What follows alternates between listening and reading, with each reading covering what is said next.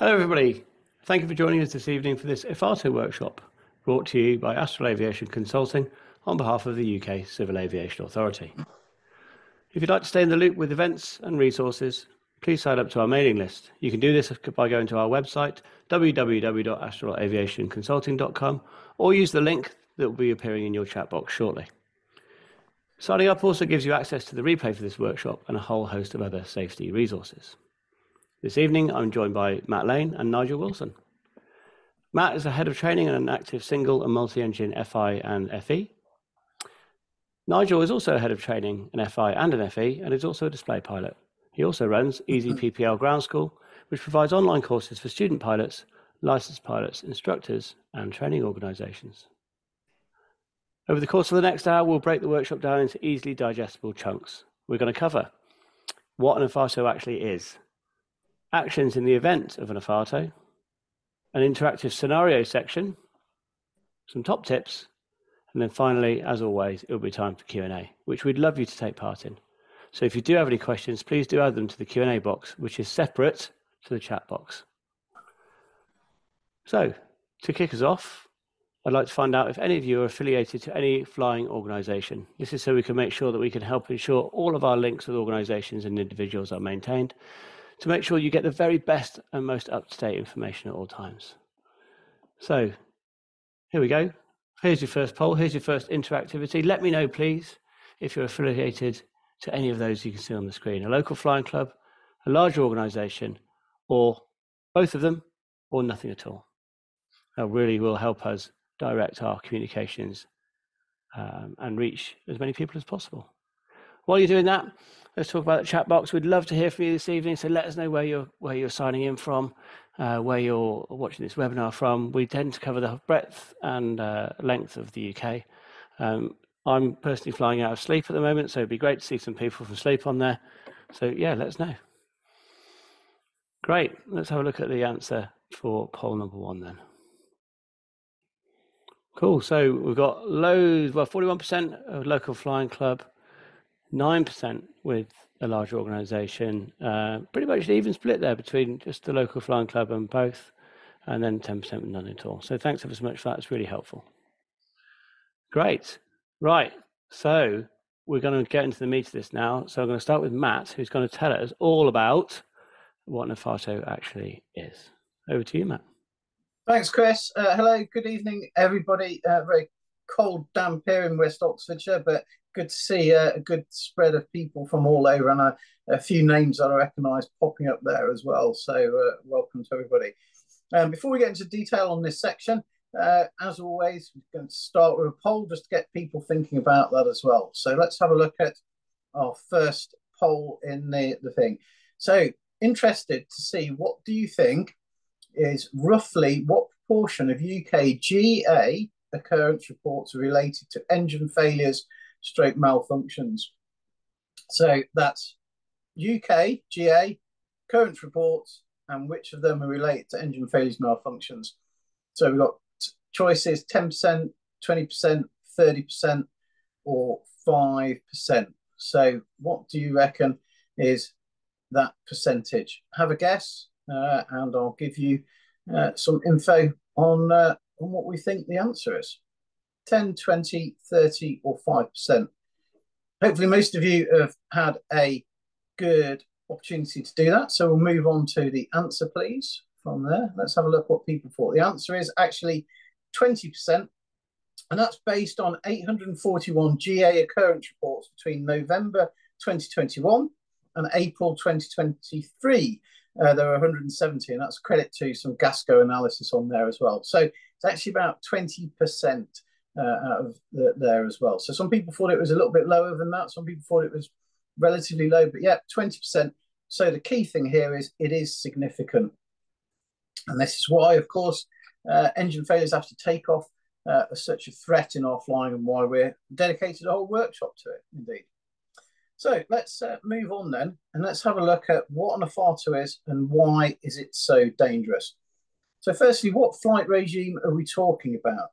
Well, really, we're talking about the start of the takeoff roll to notionally about 1,000 foot AGL. That's the flight regime we're talking about.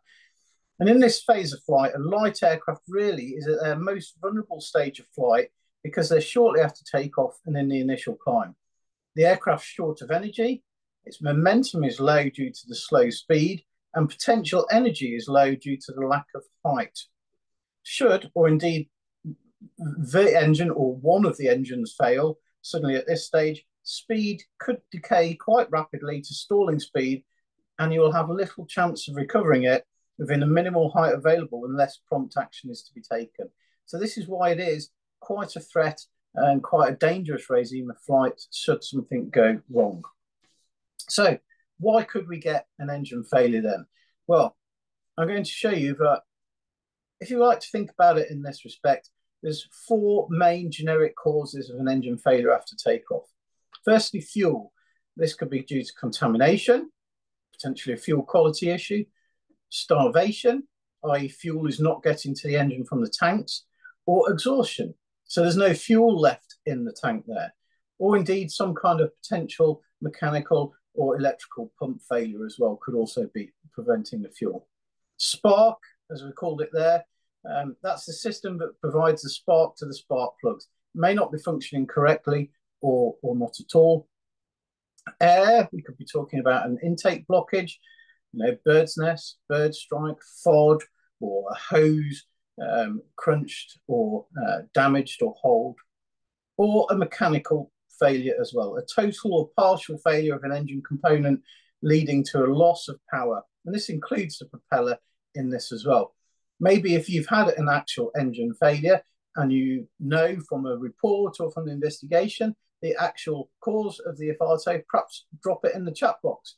Or I'd be interested to know what people have actually experienced out there as well. My only total full engine failure in a Cessna 152 was a mechanical. It was a failure, a crankshaft failure. That's the only full one that I've had personally. So let's move on to types of power loss then. I don't want to get too detailed or too, I don't want to preach at you here as well, but you might be thinking, power loss, malfunction, what is he talking about here? It's an engine failure, surely. Well, this is just my little suggestion of how you may want to think about, either in your teaching or your recurrent training or some ground school, about how to define engine problems. So we've got 3 legs, and you can think about it like a decision tree. If you're an engineer by background, by training like I am, decision tree kind of makes a lot of sense to you.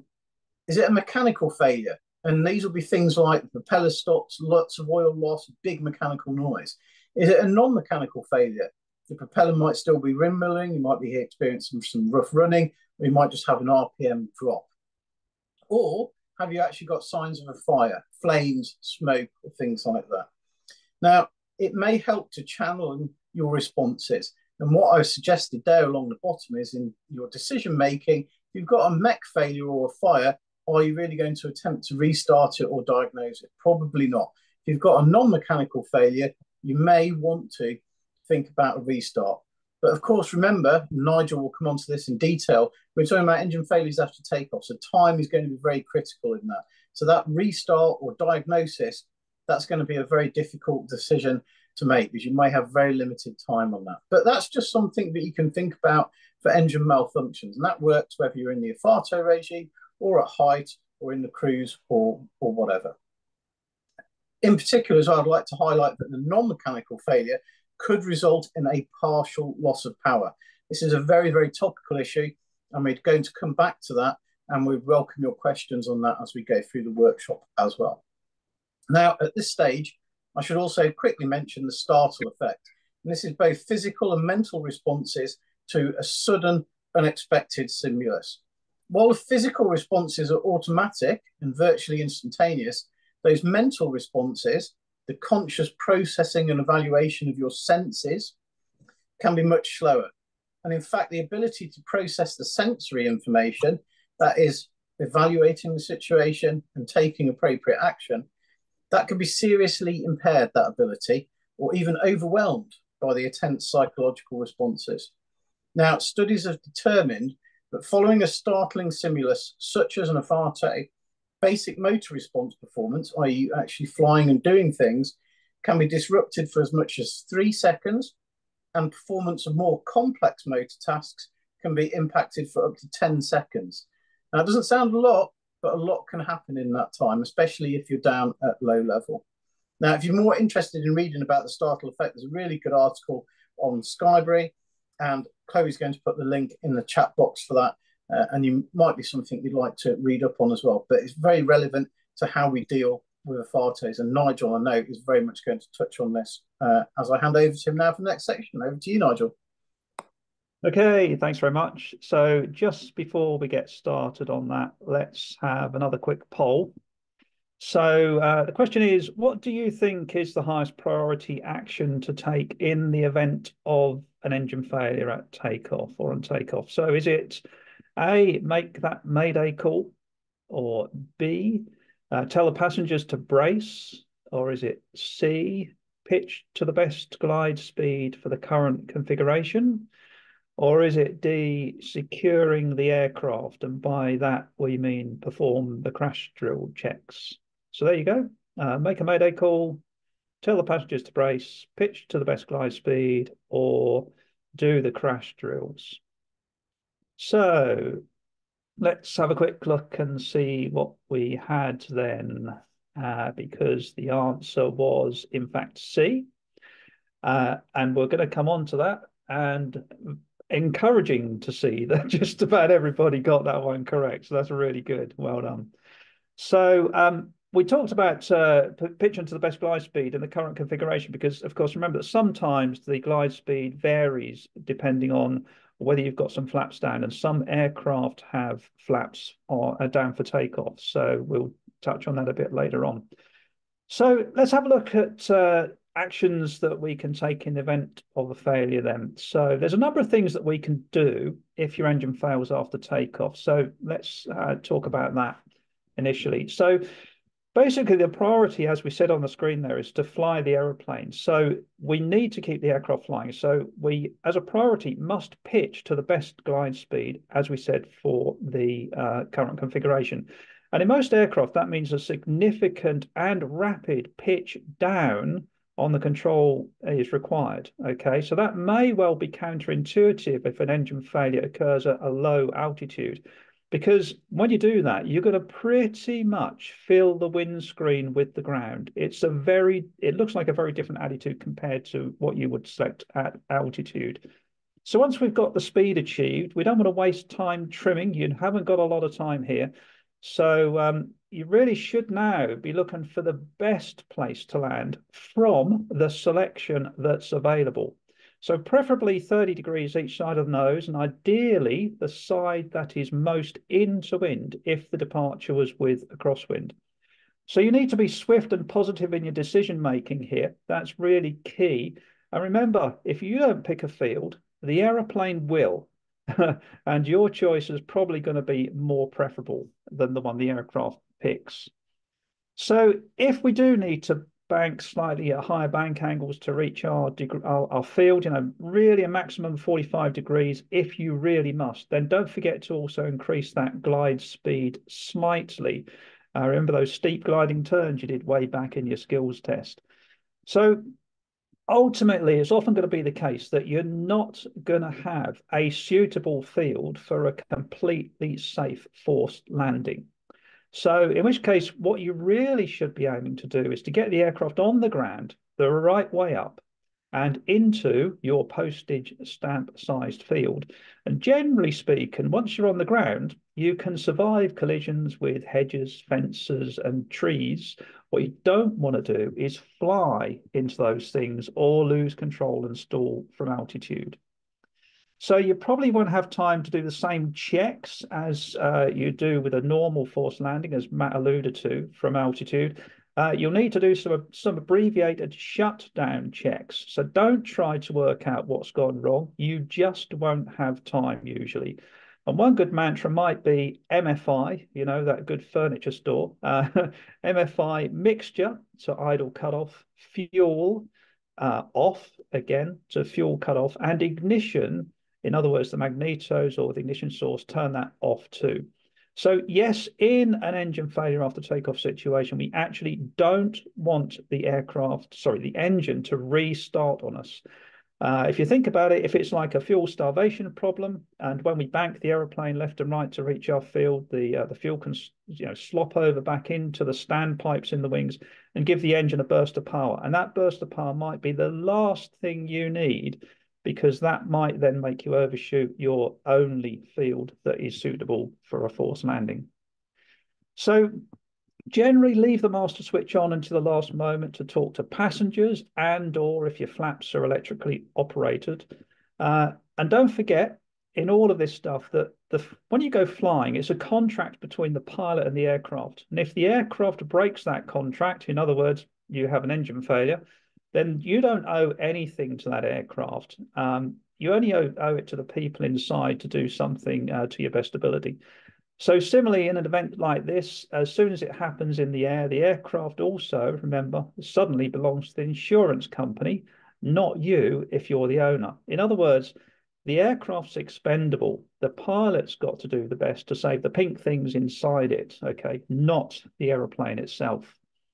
So the bottom line is, and as always, you'll hear us talk about this a lot, is to fly the aircraft on speed, in the correct attitude, using the correct angle of bank, and in the correct configuration. So that's a general overview. So let's have a look at some of the initial actions that you should take if you do suffer from an EFATO. So top of the list there, fly the aeroplane, stay in control. Select the best glide attitude for the speed. Ensure that aircraft stays in controlled flight at all times. That means maintaining glide speed, plus a little bit, as we said, if you're using more than 30 degrees of bank. Select and decide on the best available landing area and commit to that forced landing. And don't do anything else until you've got that done, okay? Then you complete the engine shutdown, forced landing checks if time permits. Remember that that includes things like, if you're lucky enough to fly an aircraft that's got a variable pitch propeller, pull that prop pitch to full course. That can increase your glide range. The passenger brief, that's one word, brace. Now is not the time to go into detail as to what you want them to do. You should have done that before you even started the takeoff roll, okay? RT call if there is time. You're probably not going to get a full Mayday call out in the time. You might just be able to get a Mayday call out to say, I've got an engine failure, and that might be it. Okay. Don't stretch the glide and end up stalling, and really concentrate on your speed control. Don't turn close to the ground if you can avoid it. And certainly, if you can help it, not more than 30 degrees of bank. And then when you do get down near the ground, land with the wings level and use the flaps as required to achieve, or when assured of, making that desired landing area. So if we think about some of those things, know your speeds, for example, the best time to pull the best glide speed from the back of your memory is probably not when the engine has just failed. So, it's probably in the checklist. So to give yourself the best chance, remind yourself of the pertinent aircraft speeds before you take off. In other words, as part of your pre-departure work, and in particular during the pre-takeoff emergency brief, sometimes called the captain's brief, or the guided community call it eventualities. What you see on the screen there is another little interesting thing. That's a checklist from a Harvard T6, and you'll see the speeds are in miles per hour. So if you do fly multiple aircraft that might have different speed designations, as in miles an hour or knots, then make sure you know what you're flying. And the time to do that, as we said, is during the captain's brief. So that's the general guidance in the event of an engine failure after takeoff. But what about some more specific nuances then? So let's have a look at some of those. So what if there are no good options when you have your engine failure? So built up areas, well, not ideal, but sometimes there's no choice. And I know of a couple of airfields around where I operate out of where there is no choice. There is no spare places to go. So in this situation, choose gardens, obviously, not houses. You definitely want to land into wind at the slowest possible ground speed, being the key to survivability. and aim for even the smallest open space to touch down in. It's safer to be on the ground, as we know, and then crash into things, if you like, than fly into things once airborne. We talked about landing on, we've got on screen there, landing on the roads. There's been a recent thing that we've always recently seen, probably with an aircraft landing in the central reservation. In the UK, not such a good idea. There's loads of street furniture around, such as lampposts, light stands, overpasses, and things like that. Your best option is probably to land one side of the road, in a field rather than on the road itself. It's up to the pilot, of course, to select the best option, bearing in mind the important thing is to save the people inside the aircraft with as little collateral damage as possible to the people on the surface. Saving the aeroplane does not come into the equation. Okay. Next thing then, what about if you fly a retractable aircraft? So is it gear up or gear down? Well, the guidance is do what the POH says. Okay, but in general, when the surface is known to be firm, then the gear down may well absorb some of the impact or the energy if you come in for a hardish landing. When the surface is considered to be soft, then you might be better off putting the gear up. Just in case the undercarriage digs in and causes the aircraft to go head over heels. So on no account is a decision to put the gear up or down in any way made in order to minimize damage or to save the aircraft. It's all to do with thinking about what the best option is for the people inside. Modern aircraft, of course, and in particular down in the lighter end of the community, have got ballistic parachutes. So should you deploy it or shouldn't you? Well, deploying too low may actually be worse, as the aircraft would essentially free fall to the ground as the parachute wouldn't have time to open and the rest of the descent rates. So read the POH on the minimum deployment. I mean, for example, in the Cirrus, it's either 500 or 600 feet above ground level. So don't forget, when you are taking off and departing an airfield, then basically what happens is you're on the QNH, so you need to add the airfield elevation to that to work out what the minimum height is for the deployment. I know we had a specific question preempted to us with regards to ballistic parachutes, so we'll just quickly deal with that as we go. One of the comments was, should it be considered as a first line of defense in some scenarios? Well, it depends on the scenario. Use the POH and in particular threat and error management. Cirrus, for example, mandate that caps should be used in all circumstances if you are not able to glide to a suitable hard surfaced runway.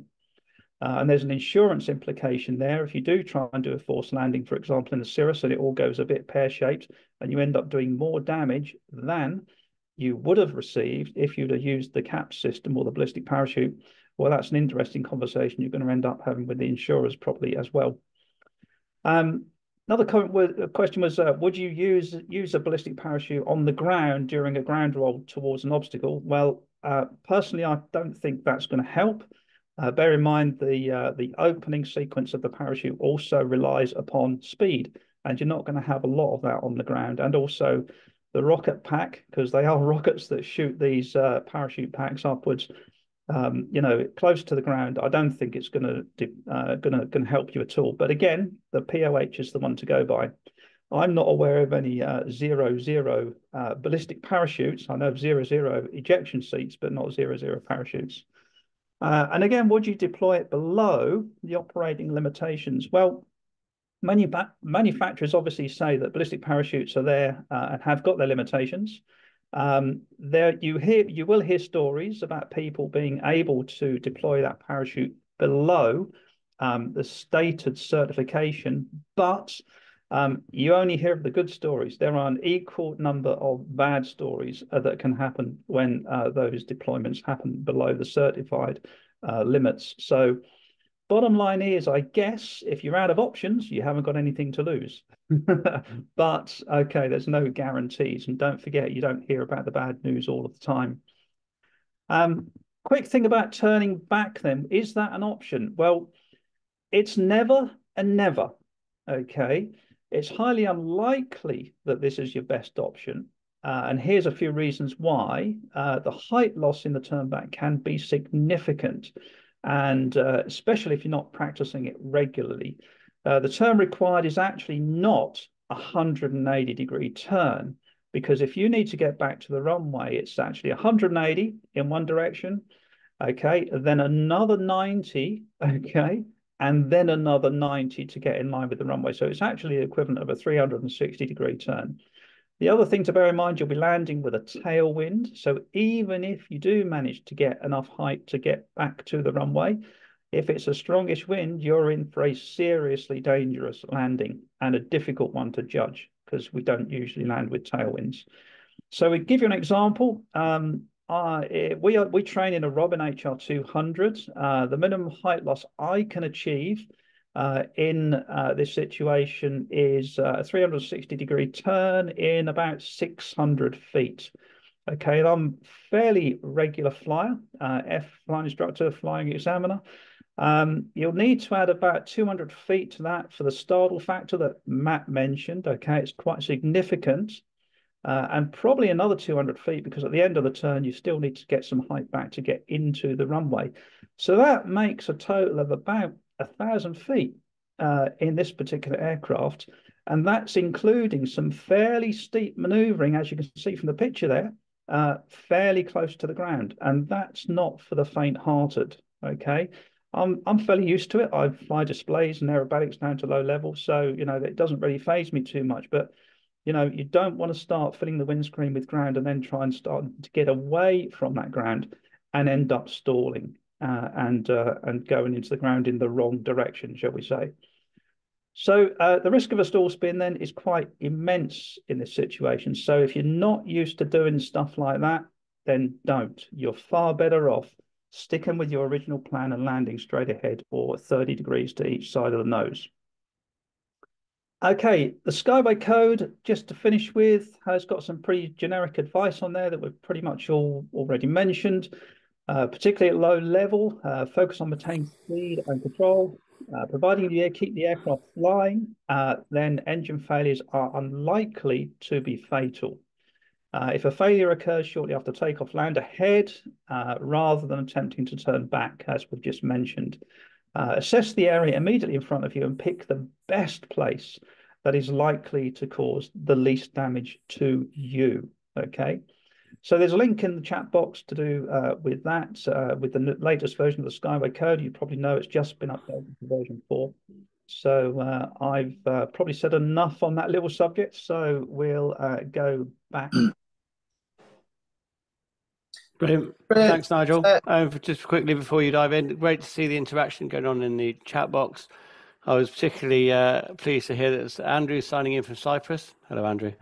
Dale, however, is stuck in the North Sea on an oil rig, so, you know, good for you to dial into this, mate. Well done. And really interesting to see some of your stuff that people have experienced engine failures and how you've got on. So, yeah, it's really fantastically interesting to see. We've obviously got a large amount of people on the webinar this evening, so that sharing of knowledge is really, really fantastic. So thanks for that.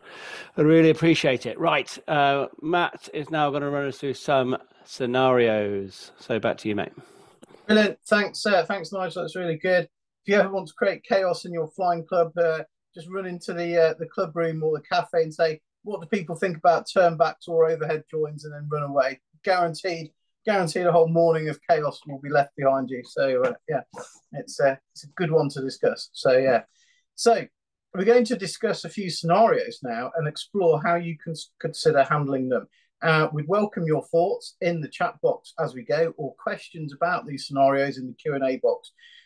Before I go into this though, just remember every individual situation, aircraft and environment on the day is unique. So anything we discuss here is just that, it's a discussion.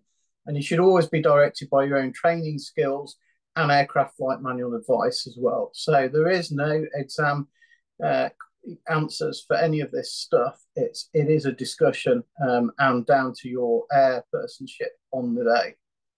So let's have a look at scenario 1. This is a PA-28. Those are some annunciator lights or captions, as you may call them. Typically, they're as you will see them on the panel. So let's look at the actual question then. We move on. So you're flying a PA-28 and you're taking off. At approximately 50 knots on the takeoff roll, you notice an annunciator caption on the panel illuminates. So one of those lights illuminates. What would you do? Would you A, close the throttle and abort the takeoff? B, continue the takeoff to a safe height and then get the checklist out? C, carry on, because it could just be a transient indication issue? Or D, delay liftoff, extend the ground roll and examine the light to see what it is? So there we go. Flying PA-28, approximately 50 knots. So PA-28 takes off about 60 knots, so just before takeoff. Get one of those captions come on. What would you do? Close throttle abort takeoff, continue the takeoff to a safe height, and then start getting your checklist out. Carry on, it's probably just a light coming on. Or delay liftoff, extend the ground roll, examine the light, see what it is. Let's have a look at the results. What do people think about the scenario? Wait, so the best answer is likely to be A. It could be a minor-ish, depending on the flight regime, problem like a vacuum issue or an alternator going offline. Remember, two of those lights in the PA-28, it's a vacuum issue or an alternator going offline. But it could also be an impending engine failure because it could be the oil light illuminating. Probably it's best to abort the takeoff, investigate the problem on the ground and decide what you're going to do next as well. A couple of considerations here as well. Taking off is quite a psychological commitment. You're quite invested in it psychologically. And aborting a takeoff often takes quite a mental leap to do it. I mean, how often have you practiced actually doing it? Have you done it on renewals or your instructor hours? Something to actually think about doing. I had exactly the same in a Duchess on one of my MEP renewals. The door popped open, and that startle effect we talked about, we trundled down a little bit further on. It was a good few seconds. I was like, oh, yeah, right, abort, close throttle, stop, sorted out, and we closed the door, reset, and went off, and that as well. But it takes quite a mental leap, so it is worth practicing. Now, I think somebody put in the chat box as well about at my airfield, I wouldn't be able to abort and stop in most of the time. And I was kind of hoping somebody would pull that up actually as well. I mean, if you haven't done performance calculations correctly at your strip as well, you know, have you got space to stop? You know, where are you committed? Where do you have to lift off and take it into the air? I mean, and this is going to be very specific to where you're flying from and the type of aircraft and the type of flying you're doing. But again, that kind of go, no-go point might be something that is quite significant for you there as well. It's something to think about in your veterinary management as well, especially if you're very performance limited as well. So that was a good one to start us off. Let's have a look at scenario 2 and see what people think about this. So in a trusty PA-28, again, we'll get another aircraft in a minute, honestly. But we're climbing out in a PA-28, passing 500 feet. You feel the engine spluttering, and you notice the RPM has dropped to about 2,000 RPM. What are your initial actions? So you're going to try and continue climbing to get more height to deal with the situation. You're going to pitch down and maintain at least best glide speed and confirm you've got full throttle. You're going to close the throttle and commit to a forced landing. Or you're going to immediately roll into a turn to turn back to the runway. That should say just to the runway there, or to a suitable landing area there as well. So PA-28 again, 500 foot, engine spluttering and the RPM's dropped to about 2,000. You're going to try and continue climbing it to get a bit more height, sort things out. You're going to pitch down and maintain at least best glide speed, confirming full throttle. You're going to close the throttle and just commit to forced landing ahead, or you're going to try and roll into a turn back to the runway or a suitable landing area there as well. Hoping, of course, you've got a DA and skilled like Nigel if you pick an option B. So let's have a look at the results. Let's see what people thought on this one. We'll go to the results first, please. Let's have a look at the poll results. So we've got a bit of a split, 80% continue climbing and all the rest of it. Now, I'm not actually going to suggest a correct answer here. This is what I would suggest is the tricky partial power loss situation here. It's very difficult to give an exact answer for this one because there's so many variables that could affect the situation on the day, the performance, how current you are, how experienced you are as well. So let's look at a couple of things you might likely to consider. It's very likely that on occasions during your flying lives, pilots will encounter a power loss due to non-mechanical failure. The propeller may progressively slow down to windmilling. There may be a reduction in power or degree of rough running. Could be caused by an incorrect selection by the pilot, or fuel, or an airflow issue. All of these things could give us this partial power loss. Could be carb icing or a minor mechanical or ignition issue. There's so many potential scenarios that could give us this. Very difficult to diagnose and decide how to deal with. So I'm going to offer to you that we have three possible choices to counter a partial power loss, a partial EFATO situation. You can either resolve the problem and safely climb away, you can commit to a forced landing ahead, or you can use residual power, if sufficient, to maneuver back to the airfield or at least a more favourable landing area. Those are potentially the three outcomes that we could potentially do. So how do we kind of wrap this up then into a procedure for dealing with it as well? So go to the next slide, please. So this is what we think is how to potentially best deal with a partial EFATO. So pitch down and maintain at least best glide speed, confirm full throttle, and assess what performance you've got. Now, we're not talking about an in-depth analysis. This is a case of keep flying the aircraft, as Nigel very rightly talked about, and go, right, what performance have I got? If I'm above 500 feet and I'm able to climb or at least maintain level flight, consider turning downwind or maneuvering to a suitable, desirable landing area. And this will answer the question that quite a few of you have been maybe talking about with obstacles or threats on your climb out. You've got to prepare at all times for a glide approach. If time allows, you might want to try and perform some of the non-mechanical failure actions. So you might want to, scan around. Have I got mixture rich? Have I got full throttle? Is the primer locked? Is the ignition on both? Obvious things like that, or very quickly change to another fuel tank if you have time. If the engine failure fails to recover, you then got to commit and position for that glide approach. And when committed, it's important to close the throttle and perform the forced landing. What we don't want, I think Nigel mentioned it, is you don't want the engine bursting back into life when you are committed to that forced landing, which is why we need to get the throttle closed. However, if when you experience the partial engine failure scenario, if you're below 500 feet and unable to climb, we suggest that is when you need to commit to landing ahead. Close the throttle and perform a forced landing as per the total EFATO procedure.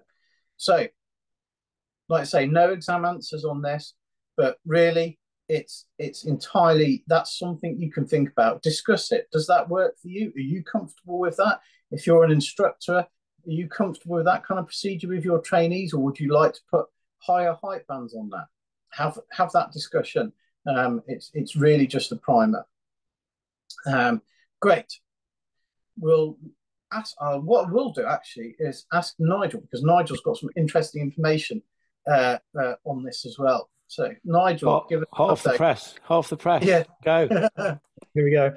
Yeah. So basically, partial power is not taught as part of the PPL syllabus yet. The CAA have just asked various parts of the industry for their input and feedback and suggestions as to what the syllabus should contain for engine failure after takeoff. So I was one of those people, and I actually teach engine failure after takeoff as part of our syllabus at our ATO. I've actually inserted it into our training regime already. So the bottom line is, I'm not going to give the game away, so to speak, because to come back with what they want to do with the generic procedure. But the bottom line is it's not a one fix, one solution fixes all. It depends on your experience, and particularly in the training regime. Early hour students that are just about to go solo, pretty much the answer is you're going to close the throttle and do a forced landing, and that is it. You won't have the skill, experience necessary to try to fly the circuit at low level at reduced power. And as I said, there are other options there as well to do with partial power in a more general sense, not just on engine failure after takeoff, but in the cruise scenario as well. So keep your eyes peeled, hopefully. And if your ATO doesn't, or training organization doesn't currently teach it, ask them why not. Because some training is better than none at all. At least you have an option there to get on with it in the meantime. Thanks, Nigel. Yeah, great. And David, I think mentioned in the chat as well, knowing what RPMs or your aircraft will stay level or sink or climb or whatever, that's something that was kind of useful to know. And that's something you may want to experiment with at a decent height on your next instructor checkout, or if you're familiar with the aircraft as well, and just see, well, if I get this kind of RPM, will my aircraft climb? Will it maintain level? And understanding that is a good, useful thing to do. Right, we'll just move on to our final scenario then. So Cessna 152, we've switched to the two-seater on the fleet. You're on climb out, 400 foot, engine runs down, black smoke, and the propeller is windmilling. What are your initial actions? Roll into a turn to turn back, full throttle, try and regain full power, close throttle, pitch down to best glide attitude, turn fuel off, activate ELT, look for a field to land out. So this, remember, and I kind of give in the game way slightly, the initial action. What's the initial action? I'm just kind of trying to summarize here quite a few of the things we've talked about. So 400 foot, engine runs down, you've got black smoke, but the propeller's just windmilling. What are you going to do? Turn back, full throttle, try and gain power, close throttle, pitch down to best glide, turn fuel off, activate ELT, and look for a field to land out. So what do people think about this? Let's have a look at the answers. So we're suggesting really in this kind of scenario, yes, everybody's getting the idea now. Close throttle, pitch down to best glide attitude. You've got black smoke. You're not going to try and restart that. 400 foot, is it realistic to try and do anything other than landing ahead? So yeah, you're getting the idea now of how we're assessing these things and putting it together there as well. Activating the ELT, well, that's an interesting point. If you're at a controlled airfield and that, air traffic, you hopefully will know everything that's going on. If you're at some kind of farm strip, or you may be the only person there may be nobody else around, activating the ELT may be a very important action for your type of flying. So something to think about there as well. And as I think David Coburn has mentioned there as well, yeah, using whatever power is available to select the best field you can, and then close throttle. Yes, excellent point, David. If you've got a bit of residual power and it's going to help you to get to a far better field or away from a particular threat or obstruction on climb out, yes, that would be entirely appropriate. Fully agree with you there as well. Great. Back to Nigel, just to summarize some of our top tips that we've talked about.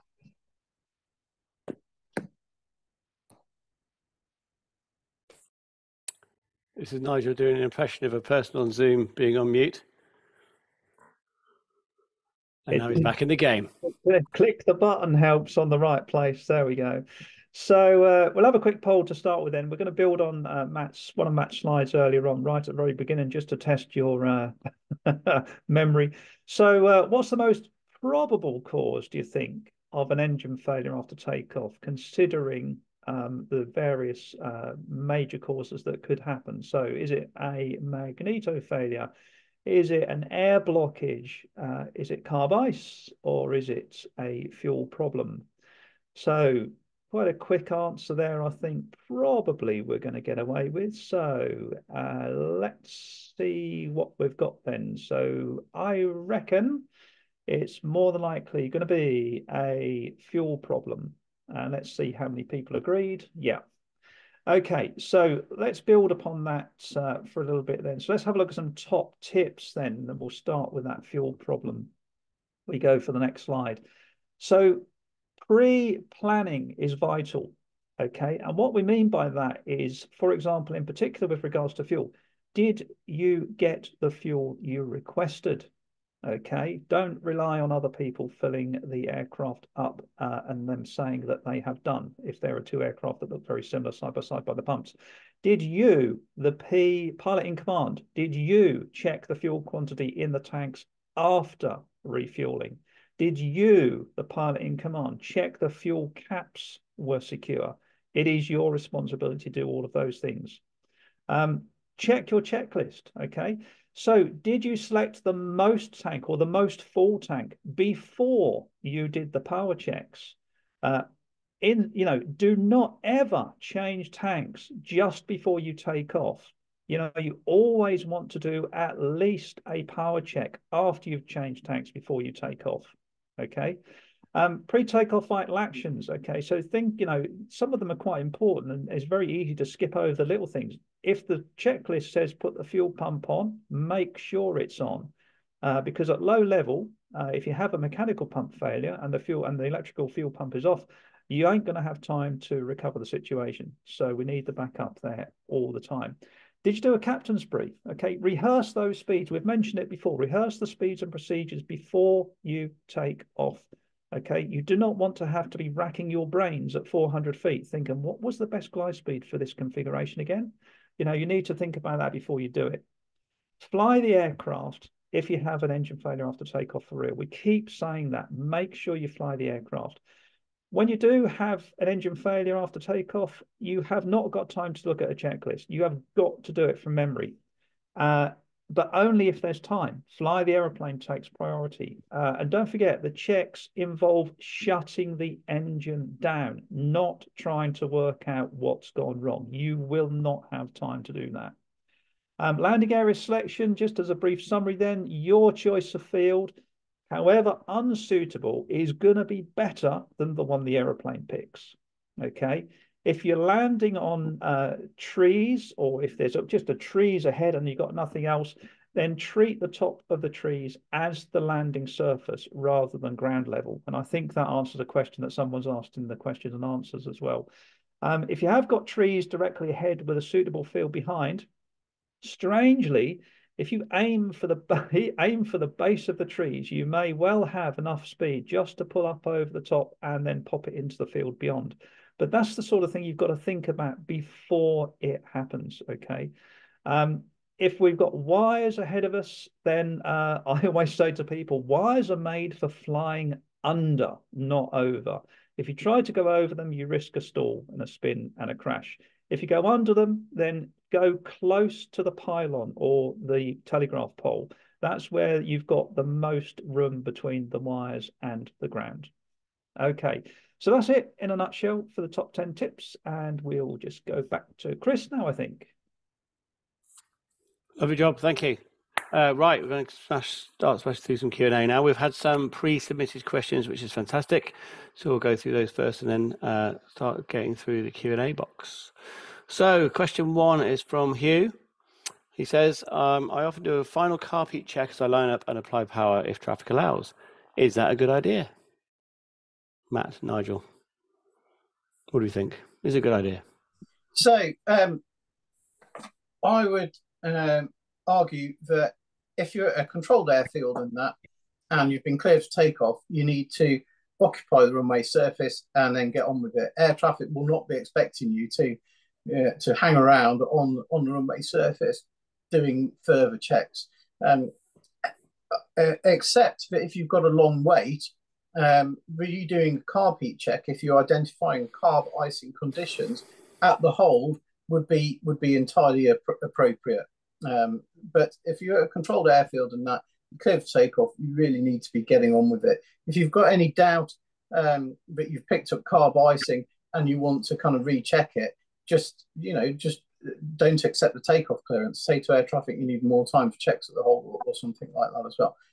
having said all of that, if you're flying on a very performance limited strip, maybe on wet, dewy grass or whatever, you've got no time pressures with occupying the surface, doing a final power check or final carb icing check may be appropriate for you in those circumstances. So quite situational dependent, but in kind of routine club controlled type airfield ops, I would say it's not really the time to be doing it. I don't know what Nigel thinks. No, yeah, definitely. A controlled airfield, don't do it on the runway, Matt. I think it's all down to threat and error management. There might be the occasion when you do need to do that final check if you've been hanging around for some time, but don't ad hoc it, so to speak. Put it in your checklist if that's what you want to do, but do it before you get onto the runway or just before you go on the runway. Make sure you're actually in a configuration to go when you're on the runway. Cool. So it's basically my favorite answer in the world, which is it depends. Right then, question 2 is from Dave. It's a cold day, 5-degree ambient with a dew point of 4. Scatter cloud at 1,000 feet. He's practicing circuits, touch and go. During the circuit approach, he wants to use carb heat. At what point should it be selected cold for takeoff or go around? My favourite subject, and it's another one of those that Matt alluded to. When you ask it in an instructor environment, you get a fist fight breakout. So the bottom line is the POH should win. Okay, in my view. Now, that's not to say that your ATO might modify that for good reason, as we have done. The bottom line is, as I keep saying, is that why would people want to put carb heat cold before they get to the ground? Well, the answer is sometimes it's in the POH because the manufacturer is worried about getting dust in the carburetor, because when you have carb heat hot, the air is only coarsely filtered before it goes into the carb in the engine. Not so much in the UK, is my opinion. We don't tend to have hot, dusty conditions long enough to warrant that sort of thing. The risk is going back to threat and error management every time. Here's the risk. If you come down the approach and you put carb heat to cold at 300 feet, can you guarantee that in that last 300 feet, you are not going to pick up any ice? So that when you need to do a go around or a touch and go or just a go around off the runway, for example, then when you apply full power, are you going to get it? And can you guarantee it? The answer is no, you can't guarantee it. So if you get taught that and then you do everything correct and you put carb heat cold and you climb away and you don't get full power and you crash into the trees, well, you were doing everything correctly. That's the way you were taught. So there's something wrong in my book. Okay. If you do it the other way, for example, let's leave carb heat hot all the way until we either touch down or we need to go around, and then you put carb heat to cold as part of applying full power. Are you going to guarantee to get full power? Well, the answer's got to be yes, hasn't it? So in my book, the second one wins. All right. So how we teach it is we teach carb heat hot all the way to the ground, and you only put it cold once you're on the ground, or you put it to cold as part of the go around. The other reason some people say you should put it to cold during the approach is because just in case you forget to put it to cold as part of the go around. Well, I'm afraid that doesn't wash for me. That's not a good enough reason because of the risk you run of picking up ice in the meantime. And when you put full power on, you haven't got enough power. What are you going to do? Pull carb heat hot then? I don't think so. That's just going to make the situation even worse. Okay. So for the instructors that are out there listening to this, it depends on what you want to get charged with. If you teach someone carb heat hot all the way to the ground, and if they forget to put it to cold as part of the go around, well, that's the pilot's fault.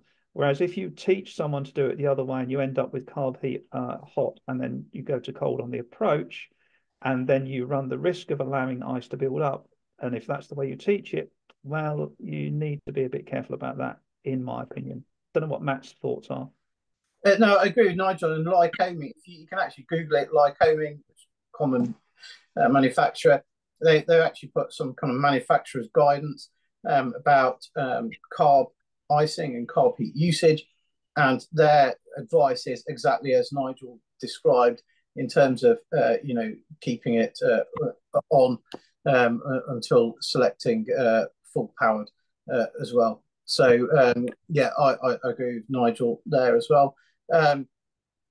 However, having said that, I did examine at one particular flying club, and you've got some instructors berating and nagging students for doing that. You've got some instructors berating and nagging students for not putting it to cold or whatever. So that's the worst of all worlds in my book as well. You know, if you whatever you do in your club or training environment, if you're in that environment, got to be standardised, so that students aren't getting mixed messages. That's the main thing in the training environment I would add as well. So,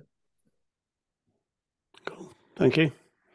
Well, I'm going to dive into the chat box now, so the Q&A box very quickly. Here's a good one. What is our recommendation for how often we should be practicing these sorts of emergency procedures, say with FATOs? What would you recommend? How often? Every trip? Every couple of trips? Every month? You can. How often? Depends how often you fly, I guess. It depends. Go on, what do you think? So, well, I'll give you... So, some of you may know from previous discussions, I fly the Grob Tutor, which is light aircraft for the Air Force. And we have mandated currencies for practice force landings, spinning, stalling, engine failure after takeoff, and a couple of other things. And we have to complete them for practice at least once every 90 days. So that's what the Air Force thinks. So once every 90 days, so at least quarterly, you're doing those things as well. Those are the currencies on there as well. So that's one guide. But should you wait until your 2-yearly instructor flight? Well, I would argue you want to be doing it a bit more frequently than that, ideally. But equally, if you're not confident in practicing these things, or you need some guidance, don't do them unless you're confident. If you need to seek instructor or LAA coach or something like that as well. Great, thank you. Okay, here's a good one, an interesting one from Steve. He says, should we coarsen the prop to extend the glide? Well, that's interesting. General practice, yes. So if once you've considered that your engine is not going to be of any use to you, depending on the manufacturer and the prop and how many blades it's got and everything else thrown in, it can actually significantly increase the glide. And then it goes back to what we were just been talking about, is that how do you practice that? Because usually when you practice glide approaches in an aircraft with a VP prop, you tend to have it set to fully fine, ready for the go around that you need to do at the end of it. So if your instructor's good, they won't set idle power.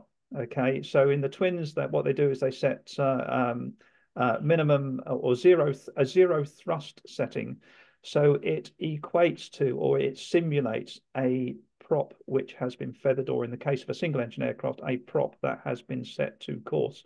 So, your glide in theory is going to be slightly better than you would anticipate or that you would practice with.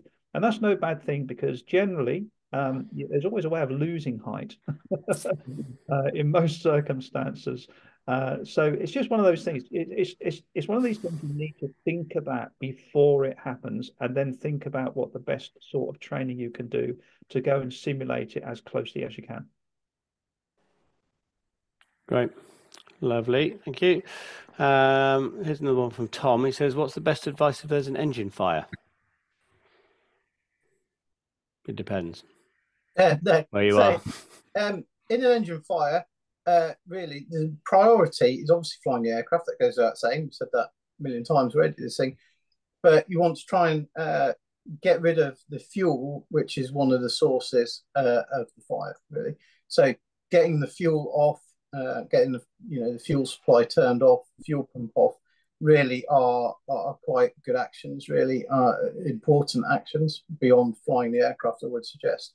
Now, one thing I would just offer on this as well is you need to kind of think about, has the fire gone out or is the fire persisting?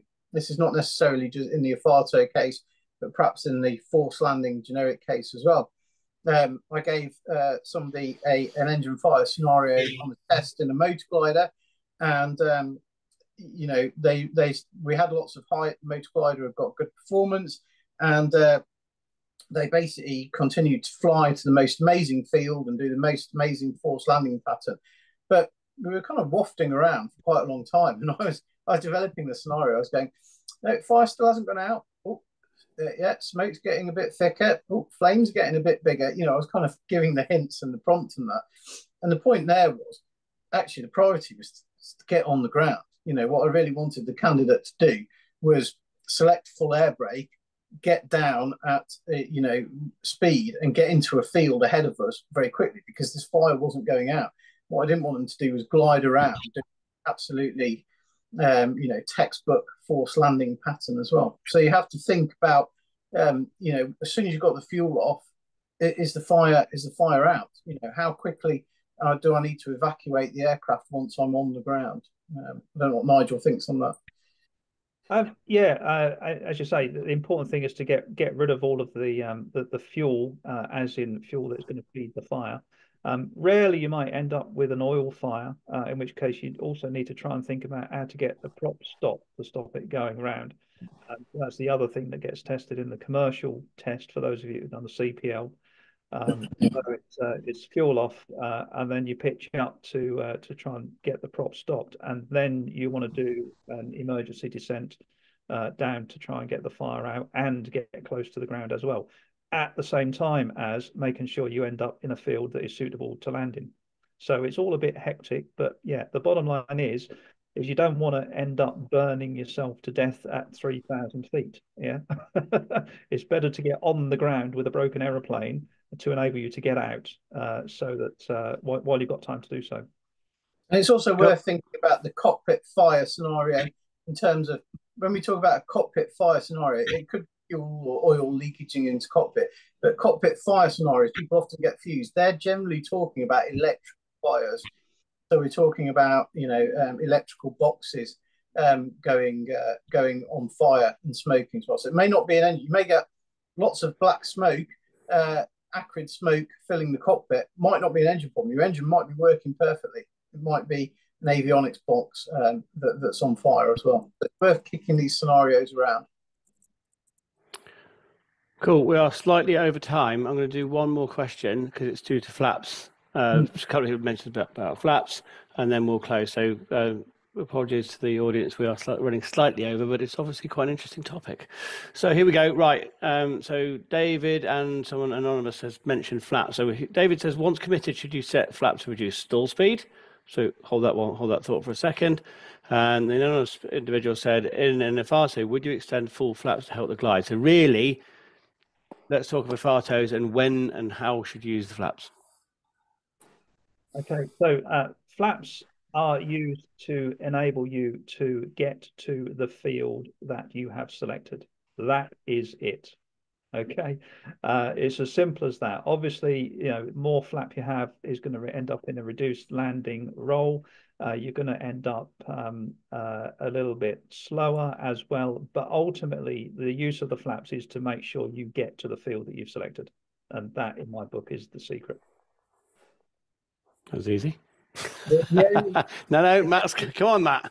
The only slight counter is that scenario that Nigel mentioned about if you've got an engine fire in flight, say on the CPL test, for example, and you've got a little bit of height, what you would potentially want to do, say if you're in something like an arrow, is you drop the gear, take full flap, and dive at VFE to get down as quick as possible with the emergency descent. And that, in kind of the engine fire failure situation, that's the only time I'd really be to go straight to full flap, really. Cool. Lovely. Right. Thanks ever so much. Right, let's move on. And this is the classic answer to get 2 examiners in the webinar and get 17 different responses, but love it. No, it's good. It's really good information. So hopefully the audience have been able to take something away from this evening. And as a reminder, if there's anything you do want to revisit, the replay of the workshop will be sent to you via email. And there's a list of resources to support you on the website, and also that'll come in the email as well. Once we finish tonight, as always, there'll be a survey that's going to pop up. Please do take the time to fill this in because we do really value your feedback. and it's very valuable to us. So yeah, please take time for that.